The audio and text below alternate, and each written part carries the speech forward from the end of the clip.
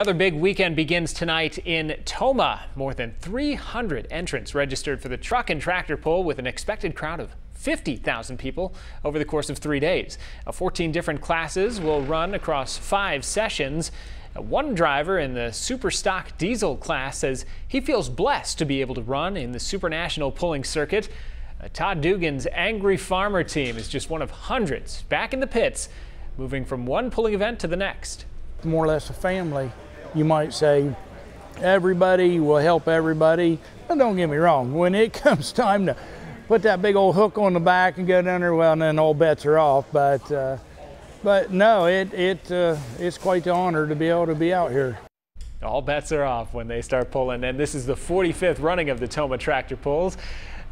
Fans are looking forward to the return of the event after missing 2020 due to COVID, and event organizers suggest planning ahead. However, the day sessions usually require plenty of sunscreen and water with the conditions we're having. And don't forget the earplugs for both night and day sessions. Gonna get loud.